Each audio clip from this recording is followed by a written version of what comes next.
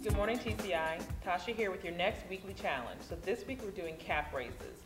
This exercise primarily targets the outermost part of your calf, which really creates the shape. So with this exercise, it's super simple. You're going to stand with your feet hip width apart, hands on your hips for balance, and you're simply going to raise up to the balls of your feet and then back down.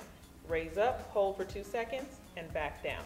If you want to make this exercise a little bit harder, try turning in the toes, which will target the calf muscles in a different manner, doing the same movement. Up on the toes, back down.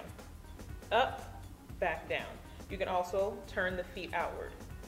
Up, balls of the feet, back down. If you need any sort of a modification, I have one for you.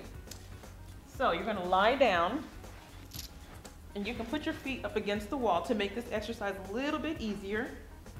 Put the feet against the wall and simply push as hard as you can and then release. Balls of the feet pressing hard and then release. So that's it. That's all I have for you this week. Can't wait to hear from you. See you next time.